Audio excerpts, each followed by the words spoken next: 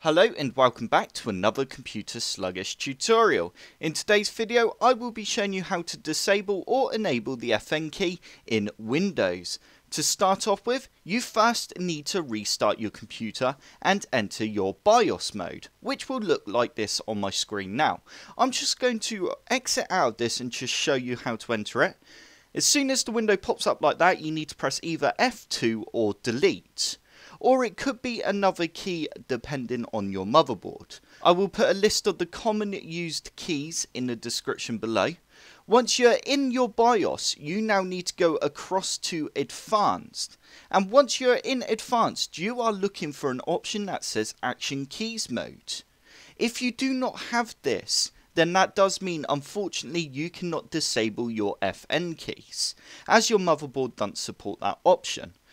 If it's not in your advanced option tab at the top here, you can see I'm moving along.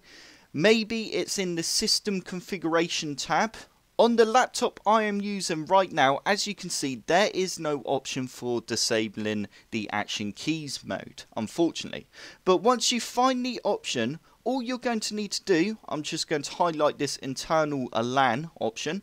You just need to press enter and then go either enable or disable. Once you're happy with your option, you need to press enter again and then hit F10 to save and exit.